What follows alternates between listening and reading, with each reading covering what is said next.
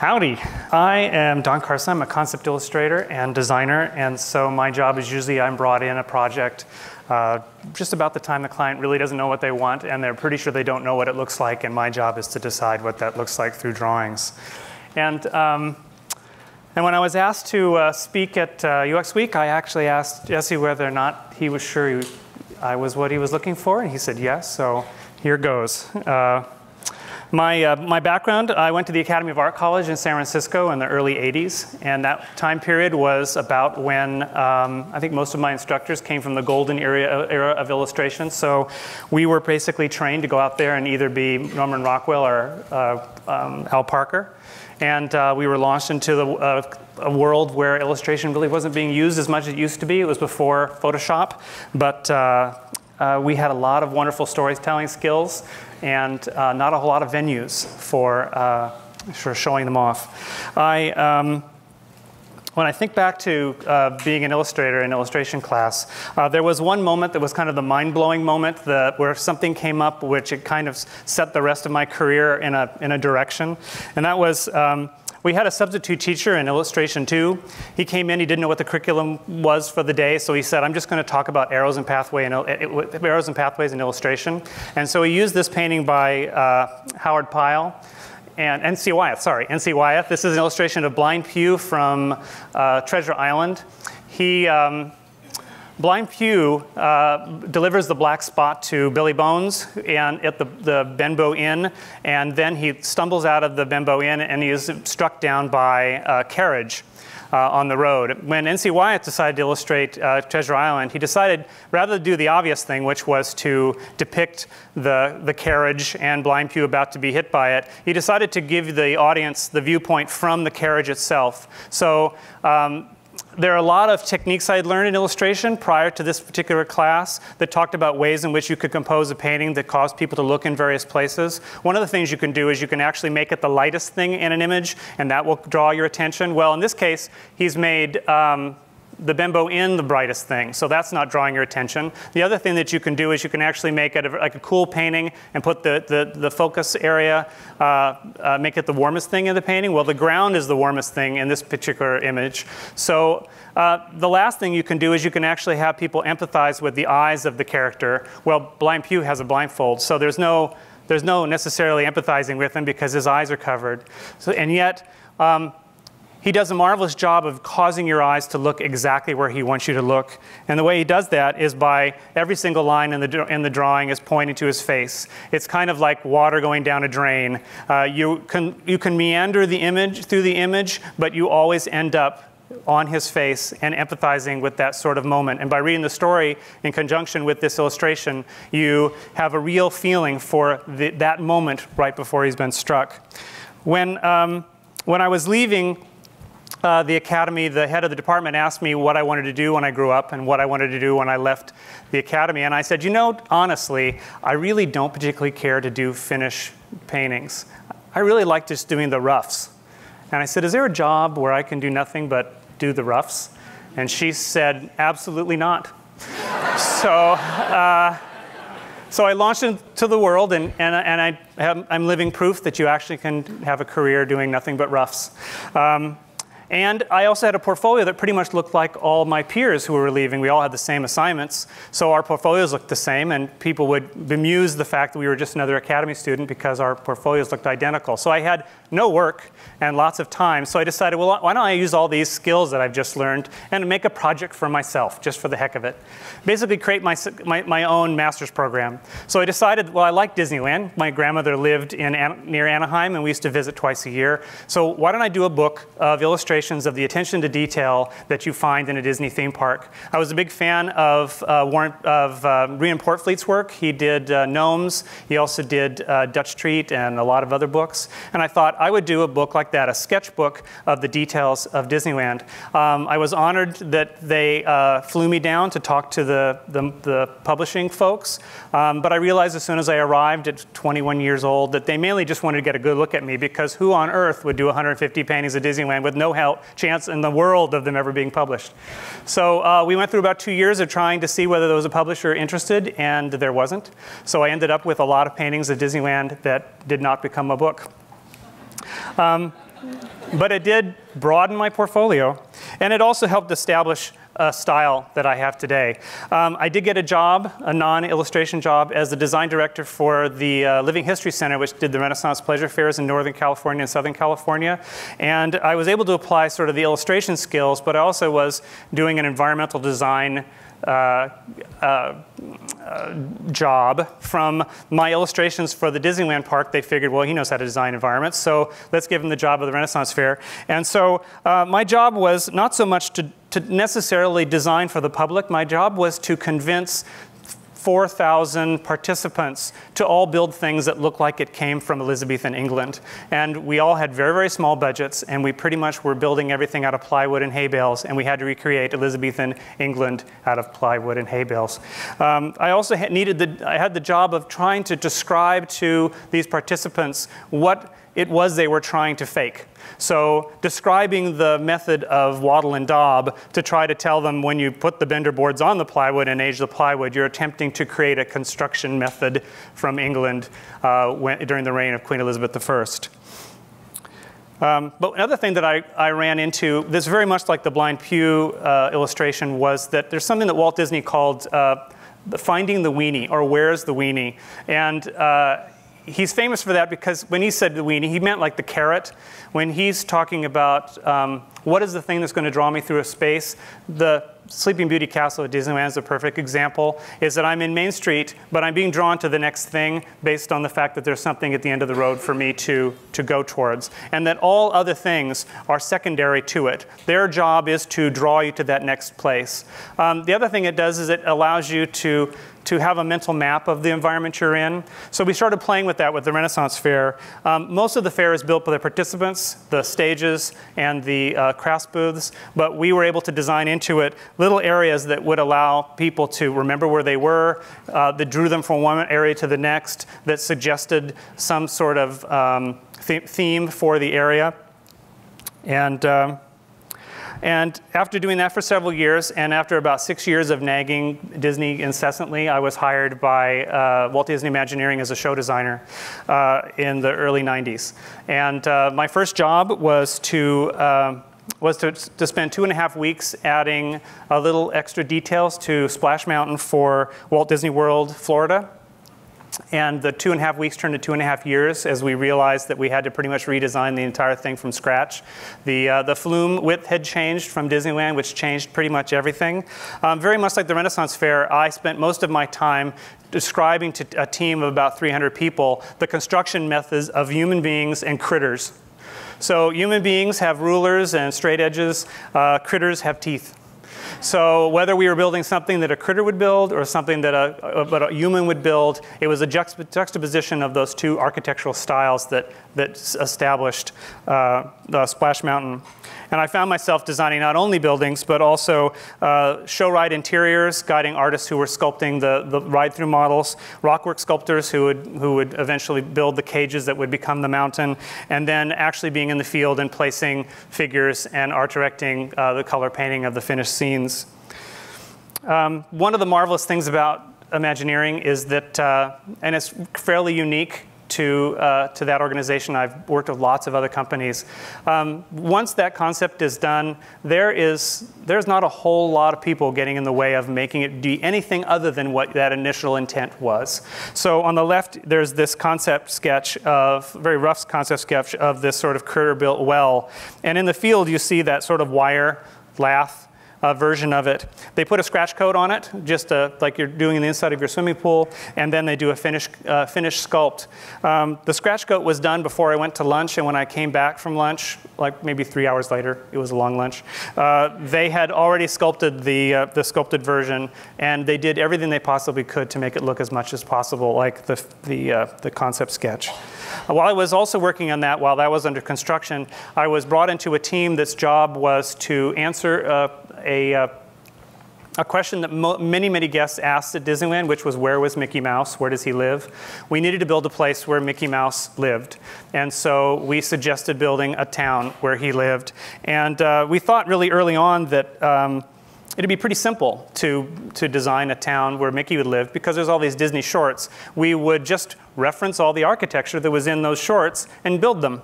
What we found out really quickly was that the only thing goofy about Goofy's house was that Goofy lived in it. Otherwise, they were sort of bungalows in Pasadena that he would destroy over the course of the cartoon. And then the other reference we had was the Who Framed Roger Rabbit movie. And in that particular case, Toontown was a really kind of scary, dangerous place where humans die if they go there. And so we were trying to find the nice balance between anthropomorphic architecture, fun, and not danger. Originally, we had thought that we would have the buildings be all rubbery and move and have big googly eyes, but we found we would be terrifying the actual audience that we were intending on entertaining. So that job was about trying to anthropomorphize architecture without putting googly eyes in it, make everything look soft, and then come up with kind of a physics that determined how these buildings would live and breathe. And the best one that I came up with at the time was it was like filling a milk carton with air.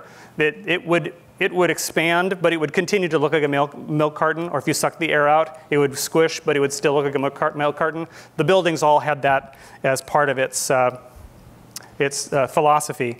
One of the very, very early first sketches I did was of Mickey's house, which then went through many, many iterations through many artists, and just out of, tiredness, we ended up falling back on the original sketch, and this is what we ended up building. I'm actually quite amazed and honored that it's still considered the house Mickey lives, whether it's in toys or games. Similarly to the Roger Rabbit cartoon spin, the concept sketch looks a whole lot like the finished product. And there was about 2 years between the sketch and the finish, and that entire process with those 300 people was to get it as close as possible to that. Because we were building architecture but that defied all the laws of architecture, we ended up doing concept elevations as well as 3D models. So we would do concept sketches that showed what it would feel like, very, very rough. Then we would do elevations that were cartoony. And then those would eventually become the finished product. But it would first be sculpted in a 4-pound foam that was like, I think, 1 inch to the foot, and colored, and these became references that were even brought to the field and held in the hands of the contractors who were bending the lath and applying the plaster directly to the buildings. And just like the other one, the sketches and the finished product look really, really close. I continued working there. I worked at Imagineering for 6 years, and I did some of my favorite work was doing enhancement work, which was existing parks or smaller new parks where we would do vignettes of different themed areas that then would go off and be built. This was for a penny crushing machine that's in Adventureland in Disneyland. And we would do everything from bird's eye sketches. And a bird's eye sketch is any sketch that looks basically like the Disneyland map. What's great about bird's eye sketches is that they speak to everyone. When you do a sketch that's at eye view, sometimes you run into people, it's like, I don't understand how to relate to that. But there's kind of a dollhouse mentality when you look at a Disneyland map. And that is you project yourself into that environment. So sometimes you could do 50 vignette sketches that no one completely understands or necessarily wants to fund, but you do one bird's eye sketch and everybody gets it and they're happy to continue going on with it. More concept sketches for vignettes, and a vignette could be anything from a kiosk to a merchandise shop to a t-shirt vending thing to garbage cans. So in the middle of the 1990s, my son was born, and my wife and I decided we didn't necessarily want to stay in LA. And so we moved up to Oregon, and the theme park industry pretty much said, well, if you leave Los Angeles, I just can't imagine we would ever use you again. So I had to try to figure out what I was going to do with my life, since I had now become a theme park designer and I wasn't going to be doing theme parks anymore. And a game came out, I think in 1992, called Myst. And we bought our first colored monitor Mac. And as we were wheeling it out of the store, I said, do you have anything on here that could make this colored monitor look good? So he threw Myst in, and I realized, my God, this is what I do. It's in a computer. So I marched into the computer game industry with this idea that I was going to do theme parks for games. Unfortunately, the industry wasn't ready for theme parks for games yet, and so I spent the next couple of years doing everything I could to sort of introduce myself to, color palettes that are 256 colors and, and really, really low-end computers, and always trying to bring that sense of place, that bird's eye map kind of quality to it, so that people could understand and navigate through it, and whenever possible, when I was given an interface, I always tried to make it a place, mainly because that's something I understood. So very often it was 3D, very often it was a building, and you would click on elements within it to take you into the various parts of the game. I'd written an article for Gamma Sutra. I was kind of frustrated that we had these two industries, the theme park industry and the computer game industry. As far as I was concerned, were basically doing the same thing. They were both building 3D places. One just happened to be virtual. And out of that frustration, I wrote a long article for Gamma Sutra. And a guy named Will Harvey, who was starting a company called There.com, called me up and said, "I think you need to work for us." And his dream was to create a planet, a virtual planet, where you could go, anybody from around the world, you would have an avatar, and if you were on the beach and your friends said they were going to meet you on the beach, you'd meet on that very same beach. We sort of naively ran into that. We pulled back a little bit as we were designing. We started out with an island that was kind of tropical themed, and then my job was to kind of bring that same sort of theme park idea of a sense of place to these virtual places. So we began with the bird's eye sketches, vignettes for individual elements that would appear in it. Storylines, we didn't necessarily want people running around shooting at each other, but we sure did like shooting at people. So we came up with this idea that you would be firing fruit back and forth at people rather than bullets. And so we had this whole mythology about this race of monkeys that they threw fruit at you. So also, the idea, too, that every building had an individual story, very much like everything in a theme park would. So there was unique theming for each structure. There was a storyline behind it. This is Lucky's Bar. It was a complex with a bar in the center of it and a big hole in the roof. And also, this is Tiki Pete's shirts. The idea also that you could be walking on the beach somewhere, and you'd see someone's Hawaiian shirt and say, "Boy, I sure like that Hawaiian shirt. Where'd you get it?" And they'd say, "Tiki Pete's." And then you would have to trudge all the way to the other side of the island to get it. The idea that purchasing something was environmentally based gave you a reason to fly there on your jetpack or run there in your buggy. What we discovered fairly quickly was that we were shooting for a market of people who had computers that were probably not as powerful as gamers would have, and so we had to really downsize our expectations as to how unique these elements were going to be. So while we originally designed this, Lucky's Bar with this giant tiki god, which of course crushed and killed Lucky. And the reason it crushed him was because he was a collector of the ill fates of other people. So there's like the steering wheel from Gilligan's Minnow, and shark teeth and sunken ships and bottles. And we had to rethink environment so that we were using as few polygons as absolutely possible, and we're using pieces as much as possible. So then for the next 2 years, we built this product around the idea that one could create a sense of place with as few polygons as you can imagine. Also, you would multi-purpose environments. So if you had built a bar or a pub, you could repurpose it and come up with another theme that basically used the same geometry with maybe one or two other elements that were slightly different. And also the idea of navigating, very much like you would navigate through Disneyland, through posters and iconic wayfinding that would cause you to be interested in areas you hadn't been, basically by the in-world graphics. We did get some originality into it. In this case, it's Lucky's Bar turned into Lucky's Tours, which of course had another ill fate. And the environment that was set in was strewn with, was actually built out of all the parts that fell out of or are broken from the ship. And you can see the lower poly, but we were still attempting to create a sense of place. So by today's standards, There.com was very, very rudimentary. Our goal was to create color and a sense of texture that determined one place from another. So super simple buildings, lots and lots of color. And my job was filled with drawing every single rock and twig and ladder and hoop and sign. And this is where our wayfinding turned into, and we moved away from the having to drive all the way across the island to get that shirt from Tiki Pete's, and we created a catalog system and also the ability to click on these posters that would actually teleport you to those locations.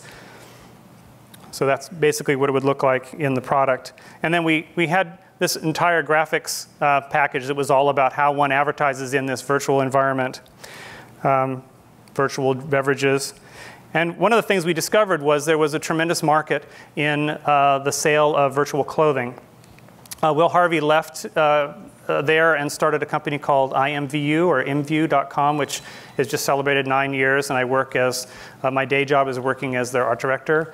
And they basically stripped away the island part of the experience, and they built a catalog where people from all over the world can dress up their avatars. We have over 20 million products in the catalog. Most are built by the customers. My job was to build 3D environments that were, well, the previous product was about exploring these environments. These environments are purely context for connection. So you would appear in this coffee shop and have a conversation that would be inspired by the environment you were in. And the goal was to make each environment as diverse as possible to conceivably connect with different customers. And also, it was meant to inspire our member developers to have high expectations of what their products need to look like. Still fairly low polygon, because it needs to run on lots of different computers. That's the Martha Stewart environment. And so while I've been doing that, I've also been freelancing on weekends and whenever I can get jobs on the side. And I've sort of that threat to never use me again in the theme park industry only lasted about a year, and I've been basically working with pretty much all the theme park companies as well as game companies.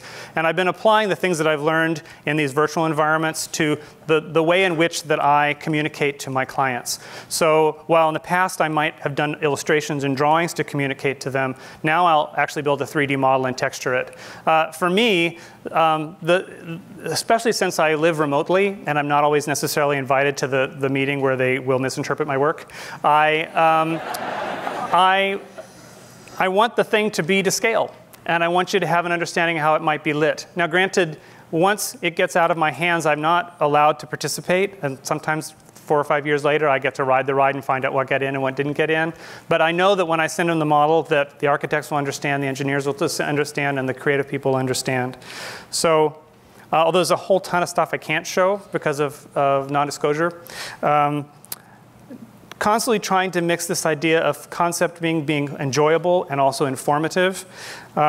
Sometimes it means that I over-deliver, so I might be hired to do a traditional illustration, but I'll also deliver a SketchUp model or a 3D Max model. And although the creative folks may not even open the file, if it gets in the hands of the engineers or the architects, I know that they're going to understand and be able to interpret it and plug it into their work. And I also will do it when I do a lot of bird's eye illustration is one of the things that I do a lot of. This is for the Dickens Christmas Fair, which is held in the Cow Palace every year near San Francisco. This was for their bird's eye map of and it was just easier for me to build it in SketchUp real fast and render it, and then I just apply tracing paper to it and then do a more illustrative illustration over the top of it, which retains the fun, but doesn't look stiff like the 3D model. Okay, come on, there we go. And here's an example of an entire land for a theme park project. Sometimes I'll just do this. This will be what I produce. It'll go off, it'll be used, it'll change. Sometimes I'll actually throw tracing paper over it and do a full color illustration. I've worked on a whole bunch of various projects at various degrees, whether it's just window designs or it's layout. There's a lot of wonderful theme park stuff happening out there. Asia's a fantastic market. It's growing like crazy. And recently I worked on the early concepts for the Storybook Circus for Fantasyland Walt Disney World, which opened recently. And in this particular case, I was asked to do the circus area, and I had to admit that I didn't really actually like circuses. And so that I wanted to work on designs that would be the kind of circus I would like to go to. And I handed off the designs maybe 2 years ago and visited it maybe 4 months ago for the first time, and was extremely happy with the direction that they went in. Marvelous, marvelous fun, very colorful experience. So my career has been very eccentric, and I've jumped all over the place. And I think what surprised me is that what I thought I was going to be was a commercial artist, and then what I ended up being was an environmental designer. But then I ended up being a game designer who did environmental stuff, and now I'm a game designer who's now doing game pieces that are being built into theme park stuff. So I'm beginning to realize that I should never ever imagine what the trajectory of what I'm doing is going to be like. And about 3 weeks ago, I got a hold of my developer copy of the Oculus Rift. And if you're not familiar with it, last year, a young guy created a company around a headset that gives you 3D input based upon the 3D models that you create or games. And it's a really obvious no-brainer for the game industry. I really am excited about using it for the design process. I would say that even when I was doing those initial concept sketches, that I always had the 3D thing in my head. And my watercolor or dye color or my ink paintings were nothing more than my plein air painting of the thing in my head. When I started doing the 3D models, it allowed me to actually create something to scale that I could to deliver and say, no, really it will work in the space. No, really the lights do look good in this arrangement. And being able to then sort of on the fly build 3D models as quickly as I would have given an illustration, and sometimes deliver an illustration and a finished model. Now I can actually deliver something fully realized, in color, completely lit, that you can ride or you can walk through. And one of the most amazing things that's happened to me is that I can produce something in about a half an hour, put those goggles on, and walk around in it, know that the scale will work. And if I know that something's not working, I take them off, I make the change, I put them back on again. It means that within a week of the concept, I'm riding around inside the building, I'm walking around inside the exhibit. And whether or not this is ready yet for me to plop this on the eyes of an executive, I doubt. But as far as me as a designer, it allows me to know that what I am building is going to work in the space and is as close as possible to the picture of the 3D thing in my head. And so that's pretty much it. Thank you.